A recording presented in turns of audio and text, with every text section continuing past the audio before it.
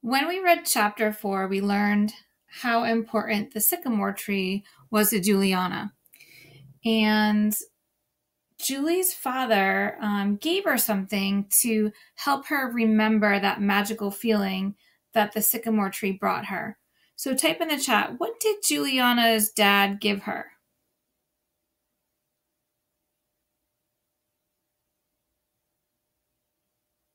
This next chapter is titled Brawk, Brawk, Brawk. This is chapter 5 of Flipped. And before we start, does anyone own any chickens in here? If you do, type in the chat.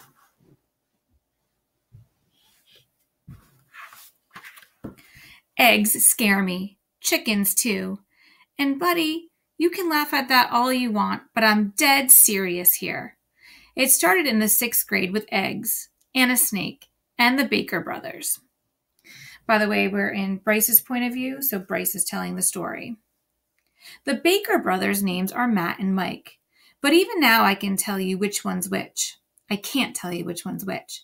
You never see one without the other, and even though they're not twins, they do look and sound pretty much the same.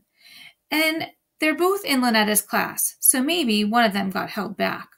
Although I can't exactly see a teacher voluntarily having either of those maniacs 2 years in a row. Regardless, Matt and Mike are the ones who taught me that snakes eat eggs. And when I say they eat eggs, I'm talking about eat them raw and shell on whole. I probably would have gone my entire life without this little bit of reptilian trivia if it hadn't been for Lynetta. Lynetta had this major league thing for Skylar Brown, who lives about 3 blocks away, and every chance she got, she went down there to hang out while he practiced the drums. Well, boom, boom, whop. What did I care, right? But then Skylar and Julie's brothers formed a band, which they named Mystery Pisser. My mom heard about it. She completely wigged out. What kind of parents would allow their children to be in a band named Mystery Pisser? It's vile. It's disgusting. So do we have any people in this class that own any snakes? If so, type in the chat. That's the whole point, Mom, Lynetta tried to explain. It doesn't mean anything. It's just to get a rise out of old people. Are you calling me old, young lady? Because it's certainly getting a rise out of me. Lynetta just shrugged, implying that my room could draw her own conclusion. That my mom could draw her own conclusion. Go to your room, my mother snapped. For what? Lynetta snapped back. I didn't say anything. You know perfectly well what for. Now you go in there and adjust your attitude, young lady. So Lynetta got another one of her teenage timeouts. And after that, anytime Lynetta was 2 minutes late coming home for dinner, my mother would messenger me down to Skylar's house to drag her home. It might have been embarrassing for Lynetta, but it was worse for me. I was still in elementary school, and the Mystery Pisser guys were in high school. They were ripe and ragged, raging power chords through the neighborhood, while I looked like I had just gotten back from Sunday school. I'd get so nervous going down there that my voice would squeak when I'd tell Lynetta it was time for dinner. It literally squeaked. But after a while, the band dropped Mystery from their name, and Pisser and its entourage got used to me showing up. And instead of glaring at me, they started saying stuff like, "Hey, baby brother, come on in. Hey, Bracey boy, want a jam?" This, then, is how I wound up in Skylar Brown's garage, surrounded by high school kids, watching a boa constrictor swallow eggs. Since I've already seen it down a rat in the Baker brothers' bedroom, Pisser had lost at least some of the element of surprise. Plus, I'd picked up on the fact that they'd been saving this little show to freak me out, and I really didn't want to give them the satisfaction. This wasn't easy, though, because watching a snake swallow an egg is actually much creepier than you think. The boa opened its mouth to an enormous size, then just took the egg in and glop. We could see it roll down his throat. But that wasn't all. After the snake had glubbed down 3 eggs, Matt or Mike said, "So, Bracey boy, how is he going to digest those?" Has anyone ever witnessed a snake eating something before? If so, type in the chat.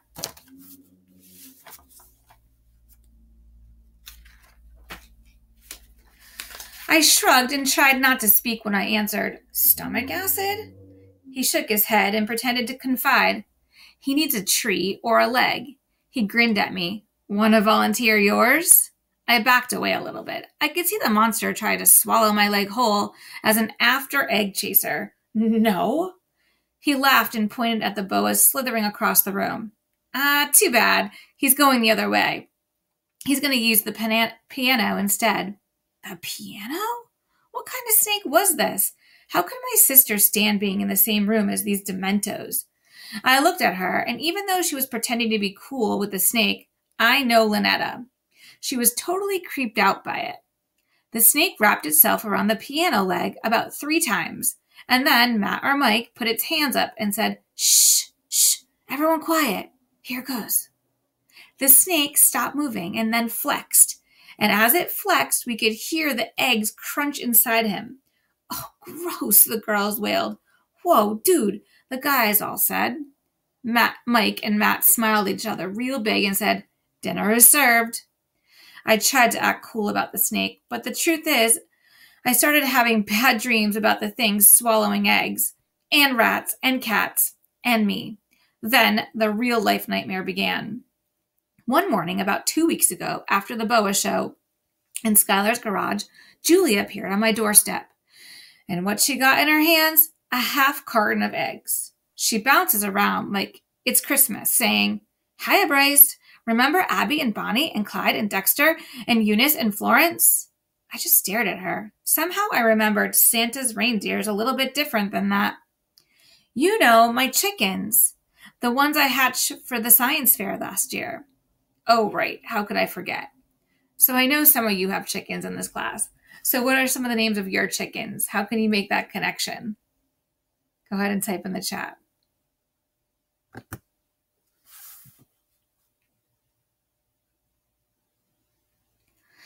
"They're laying eggs." She pushed the carton into my hands. "Here, take these. They're for you and your family." "Oh, thanks," I said, and closed the door. I used to really like eggs, especially scrambled with bacon or sausage. But even without the little snake incident, I knew that no matter what you did to these eggs, they would taste nothing but foul to me.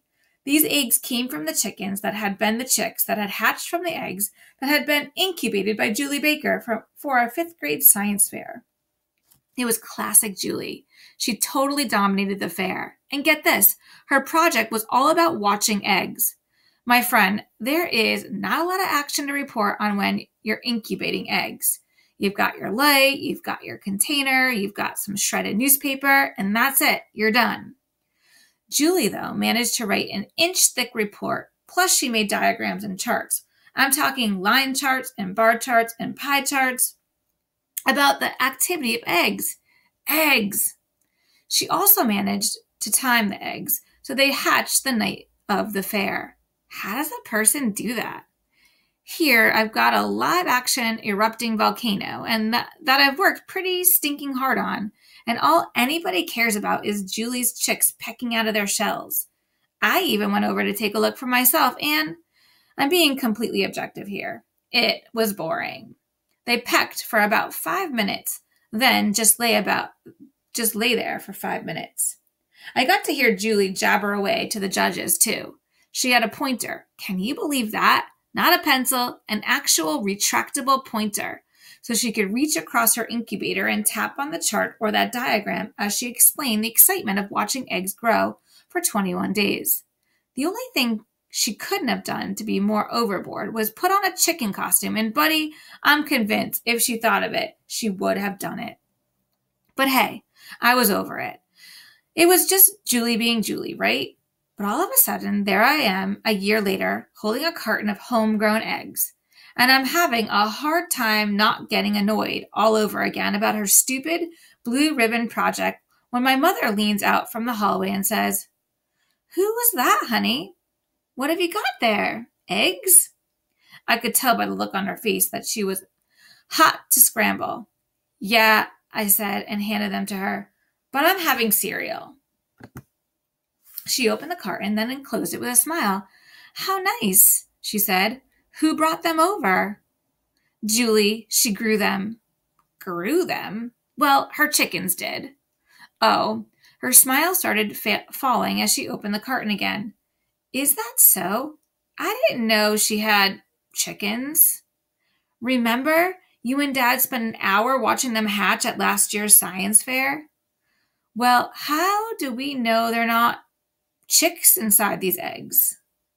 I shrugged. Like I said, I'm having cereal. We all had cereal, but what we talked about were eggs. My dad thought they'd be just fine. He had farm fresh eggs when he was a kid and said they were delicious. My mother, though, couldn't get past the idea that she might be cracking open a dead chick, and pretty soon discussion turned to the role of a rooster, something me and my Cheerios could have done without. Finally, Lynetta said, if they had a rooster, don't you think we'd know? Don't you think the whole neighborhood would know? Well, we all said, good point. But then my mom pipes up with, maybe they got it de-yodeled, like they debark dogs. A de-yodeled rooster, my dad said, like it's the most ridiculous thing he's ever heard. Then he looks at my mom and realizes that he'd be way better off going along with her de-yodeled idea than making fun of her. He said, I've never heard of such a thing, but maybe so. Lynetta shrugs and says to my mom, so just ask them, why don't you? Call up Mrs. Baker and ask her. Oh, my mom said, well, I hate to call her eggs into question. It doesn't seem very polite now, does it? So what do you guys think of the Baker family? Go ahead and type in the chat. What is the Baker family like?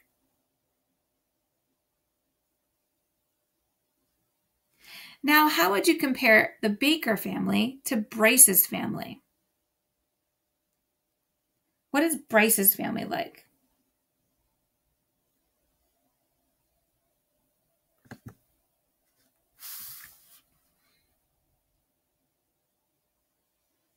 Just ask Matt or Mike, I said to Lynetta.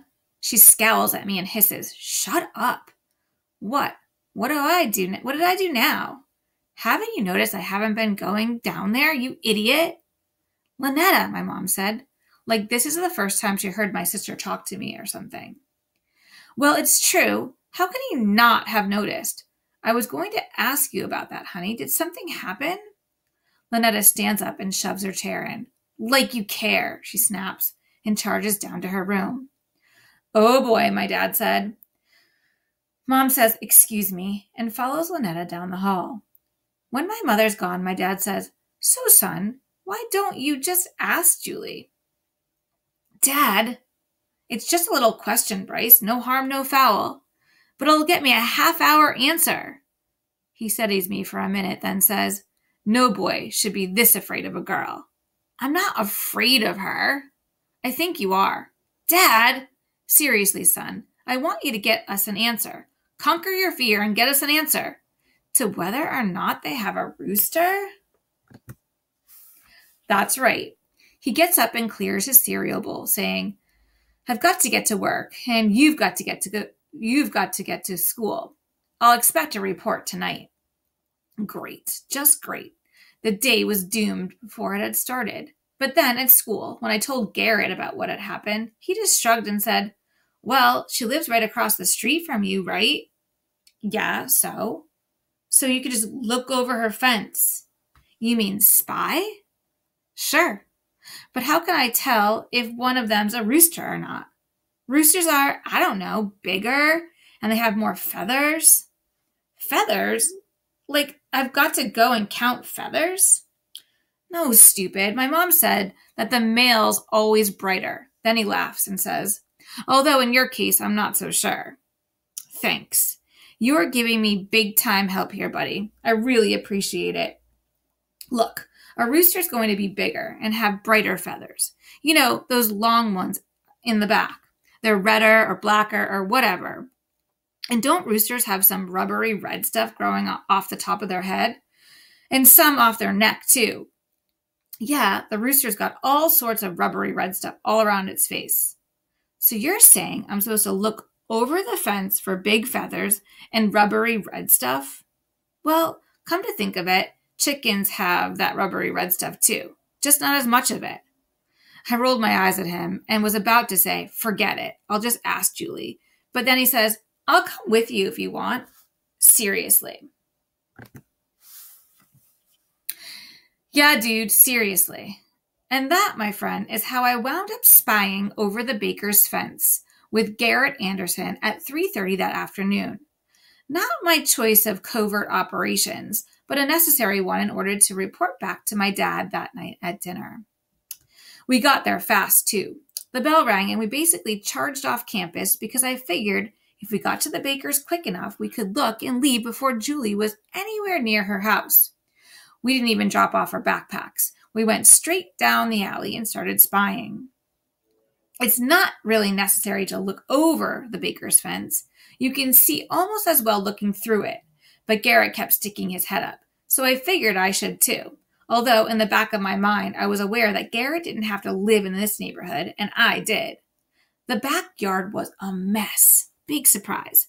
The bushes were out of control. There was some kind of hodgepodge wooden wire coop off to one side, and the yard wasn't grass. It was highly fertilized dirt. Garrett was the first to notice their dog, sacked out on the patio between two sorry-looking folding chairs. He points and says, "You think he's going to give us any trouble?" "We're not going to be here long enough to get in trouble. Where are those stupid chickens?"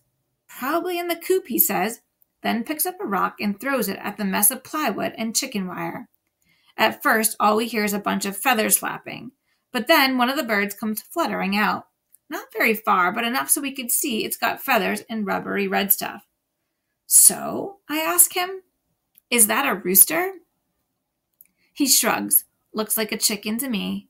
"How can you tell?" He shrugs again. Just does. We watch it scratching at the dirt for a minute, and then I ask, "What's a hen anyway?" So what does everyone think of Bryce and Garrett's plan, their covert operation? Do you think what they're doing is a good idea? And do you have a better suggestion? Type in the chat.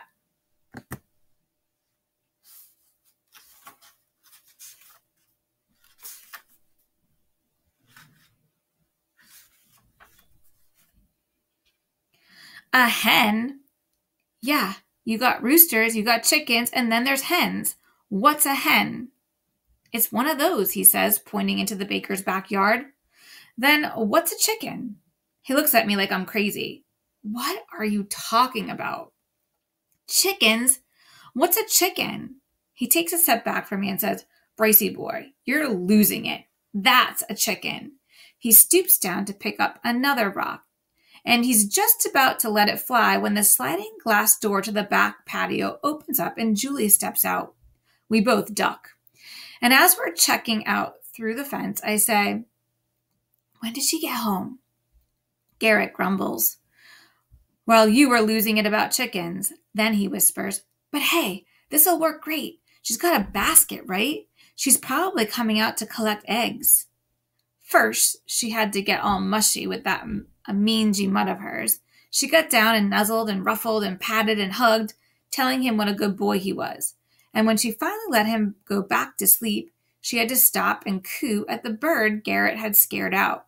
And then she started singing. Singing at the top of her lungs. She goes, "I've got sunshine on a cloudy day. When it's cold outside, I've got the month of May. I guess you'd say, what can make me feel this way? My girls, talking about my girls." She looks inside the coop and coos, "Hello, Flo. Good afternoon, Bonnie. Come on out, pumpkin." The coop wasn't big enough for her to walk in. It was more like a mini lean-to shack that even her dog would have trouble crawling in. Does that stop Julie Baker? No. She gets down on her hands and knees and dives right in. Chickens come squawking and flapping, and pretty soon the yard's full of birds, and all we can see of Julie is her poop-covered shoes. That's not all we can hear, though. She's warbling inside the coop going, "I don't need money, no fortune and fame. I got all the riches, baby, anyone can claim. Well, I guess you'd say, what can make me feel this way? My girls, talking about my girls, my girl. At this point, I wasn't checking the chickens out for rubbery red stuff or feathers. I was looking at the bottom of Julie Baker's feet, wondering how in the world a person could be so happy tunneling through a dilapidated chicken coop with poop stuck all over her shoes. That's a great vocabulary word, dilapidated. How would you describe or define the word dilapidated? What does dilapidated mean?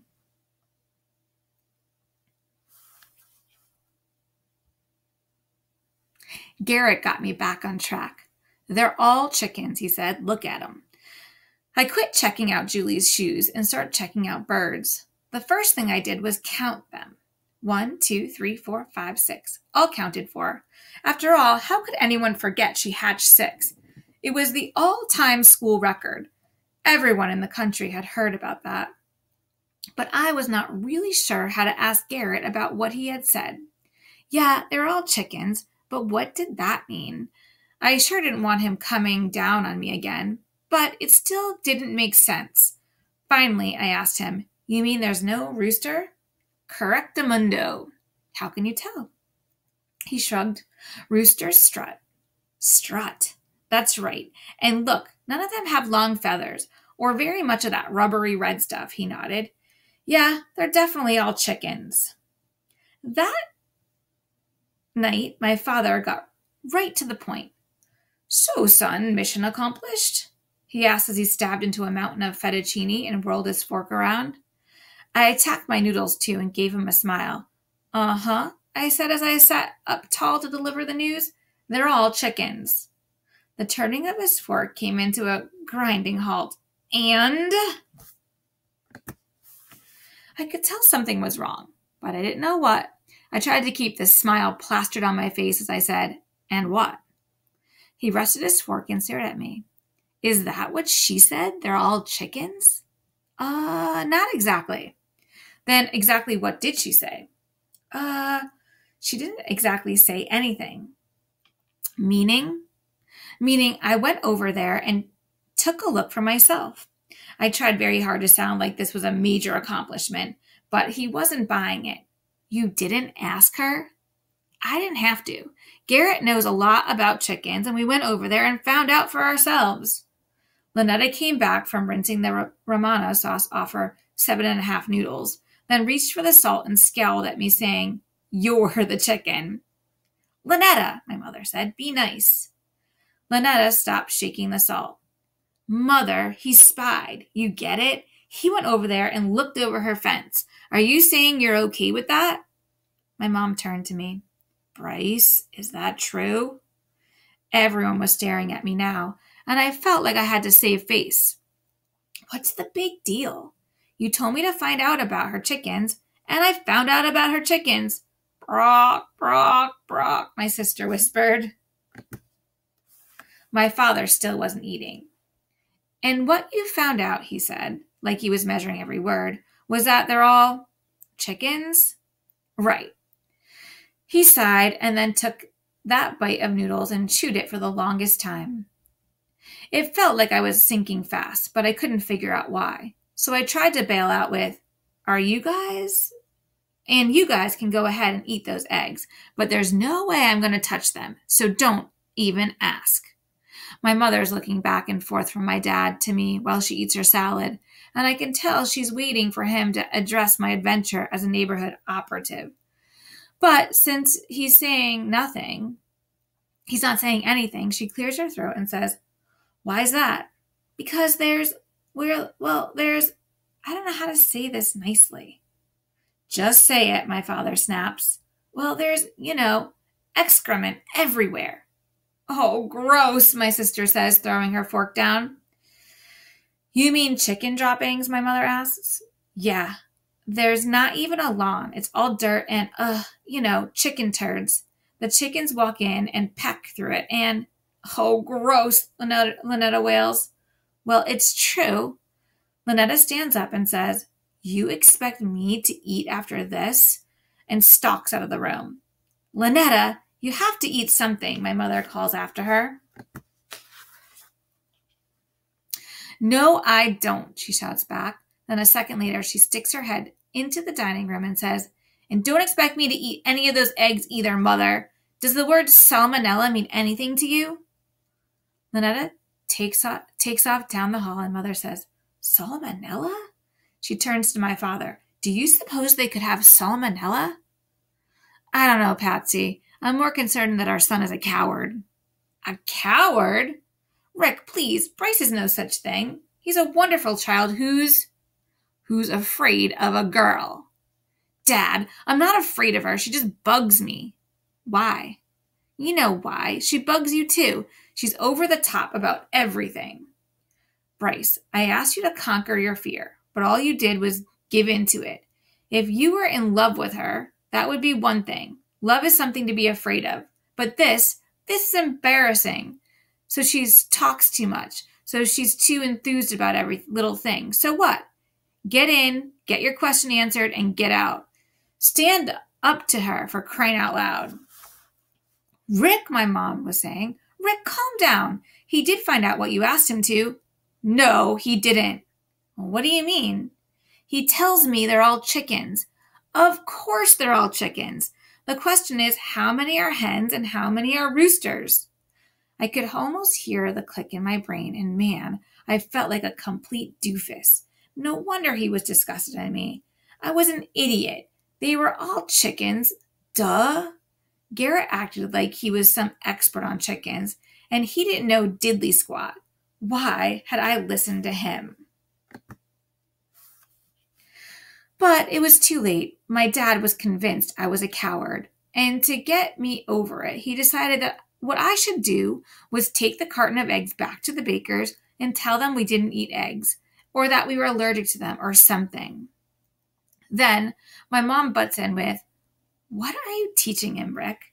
None of that is true. If he returns them, shouldn't he tell them the truth? What, that we're afraid of salmonella poisoning? Me? Aren't you a little concerned too? Patsy, that's not the point. The point is, I will not have a coward for a son. But teaching him to lie? Fine. Then just throw them away. But from now on, I expect you to look that little tiger square in the eye. You hear me? Yes, sir. Okay, then. So what do you think about the Loskys' solution, the dad and mom solution to the eggs? Do you think they should throw them out? Do you think they should return them? What do you think they should do in this situation? I was off the hook for about all of 8 days. Then there she was again at 7 a.m, bouncing up and down on our porch with eggs in her hand. Hi, Bryce. Here you go. I tried to look her square in the eye and tell her, no thanks, but she was so darn happy, I wasn't really awake enough to tackle a tiger. She wound up pushing another carton into my hands, and I wound up ditching them in the kitchen trash before my father sat down to breakfast. This went on for 2 years. 2 years. And I got to the point where it was just part of my morning routine. I'd be on the lookout for Julie so I could whip the door open before she had a chance to knock or ring the bell. And then I'd bury the eggs in the trash before my dad showed up. Then came the day I blew it. Julie had actually been making herself pretty scarce because it was around the time they'd taken the sycamore tree down. But suddenly, one morning, she was back at our doorstep delivering eggs. I took them as usual, and I went to chuck them as usual. But the kitchen trash was so full that there wasn't any room for the carton, so I put it on top, picked up the trash, and beat it out the front door to empty everything in the garbage can outside. Well, guess who was standing there like a statue on my porch? The egg chick. I about spilled the trash all over the porch. What are you still doing here? I asked her. I don't know. I was just thinking. About what? I was desperate. I needed a distraction, some way around her with this garbage before she noticed what was sitting right on top. She looked away like she was embarrassed. Julie Baker embarrassed? I didn't think it was possible. Then, whatever, the golden opportunity to whip a soggy magazine over the egg carton had presented itself, and buddy, I took it. Then I tried to make a fast break for the garbage can in the side yard. Only she body knocked me. She body blocked me. Seriously, she stepped right in my way and put her arms out like she was guarding the goal. She chased me and blocked me again. What happened? She wanted to know. Did they break? Perfect. Why hadn't I thought of that? Yeah, Julie, I told her, and I'm really sorry about that. But what I'm thinking is, please, God, oh, please, God, let me make it to the garbage can. God must have been sleeping in. Julie tackled the trash and pulled out her precious little carton of eggs, and she could tell right off that they weren't broken. They weren't even cracked. She stood frozen with the eggs in her hands while I dumped the rest of the trash. Why did you throw them out? She asked, but her voice didn't sound like Julie Baker's voice. It was quiet and shaky. So I told her we were afraid of salmonella poisoning because her yard was a mess and that we were just trying to spare her feelings. I told her it was like we were right. I told her like we were right and she was wrong, but I felt like a jerk, a complete cluck-faced jerk. Then she tells me that a couple of neighbors have been buying eggs off her. Buying them. And while I'm coming to grips with this incredible bit of news, she whips out her mental calculator. Do you realize I've lost over $100 giving these eggs to you? Then she races across the street in a flood of tears.